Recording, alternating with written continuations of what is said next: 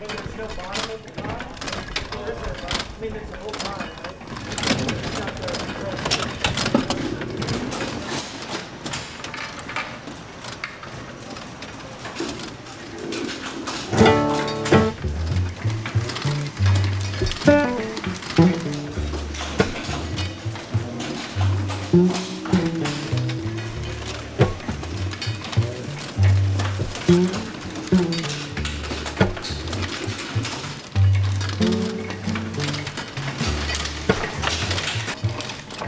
The way we do things here, this is all letterpress printing. So, I think Ben was looking for that handmade look, that we can, that just comes automatically with this process.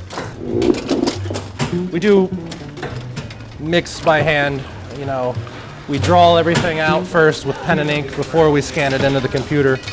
Manipulate it that way, but still you've got that original hand-drawn image or hand-carved image, so you don't fully lose that style. It doesn't become too cold and digital.